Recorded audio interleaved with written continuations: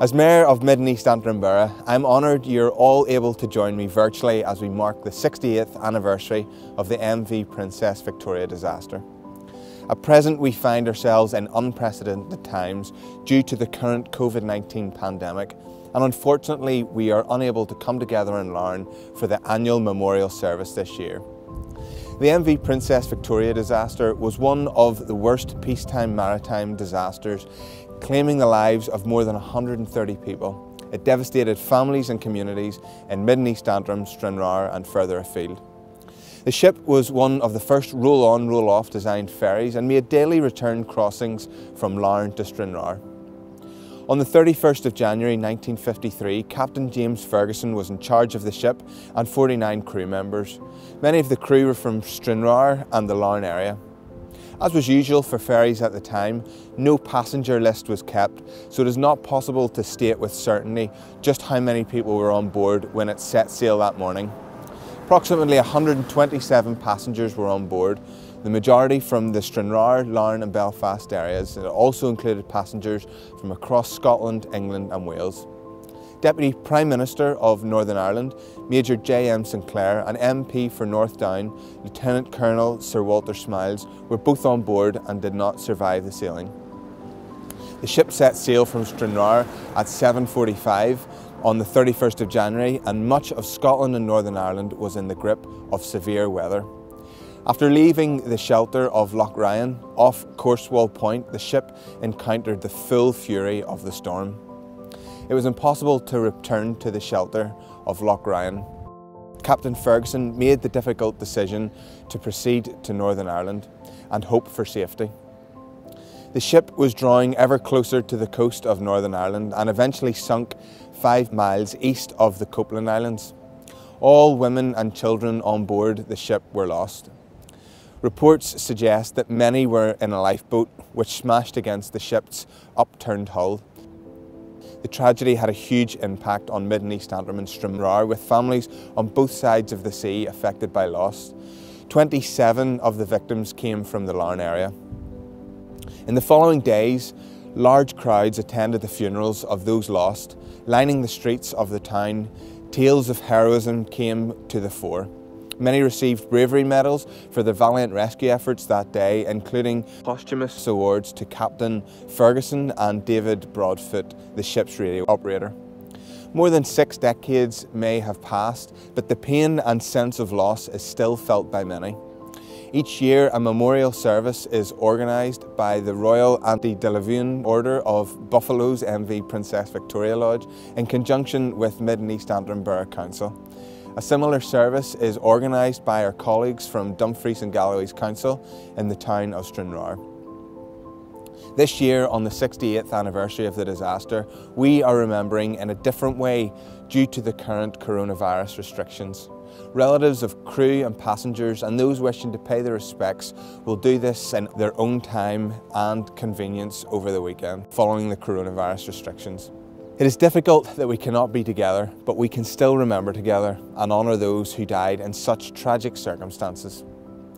It is without a doubt that future generations will continue to remember the MV Princess Victoria, the devastating loss of life, the valiant efforts of its crew and the bravery and courage displayed by all those involved in the rescue operation.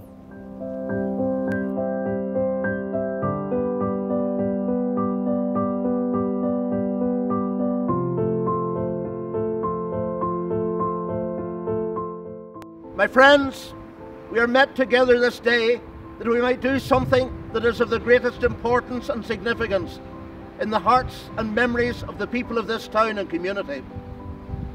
68 years ago, on 31st of January, in a storm of immense fury, the Princess Victoria, in an attempt to make her usual crossing from Cllr to Larne, was overwhelmed, and in spite of the best endeavours of her crew, finally foundered off the Copeland Islands.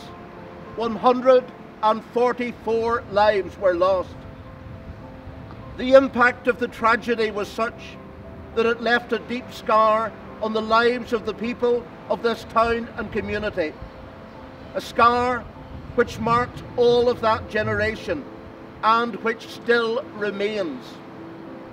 So we consider ourselves bound to honour the memory of those who were lost, that the Victoria and those who sailed in her will never be forgotten in this place. Let us hear now some words of Scripture from Psalm 46. God is our refuge and strength, a very present help in trouble.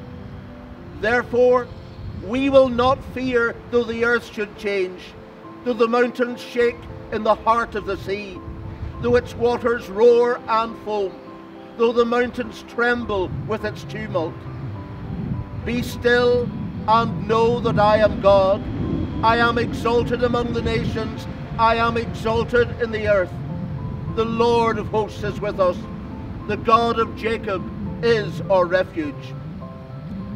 Let us join together in prayer. Let us pray. O God, our Father, in whose hands are the souls of all men and women, we seek the strength of thy presence. We bow before the power of this world around us, the mighty power of wind and water, and yet we acknowledge that thy power is greater, mighty above all else, and that only in thee can we find peace from the tumults of this life. We hold up before thee those who still bear in their hearts the sorrows of that tragedy through the loss of loved ones.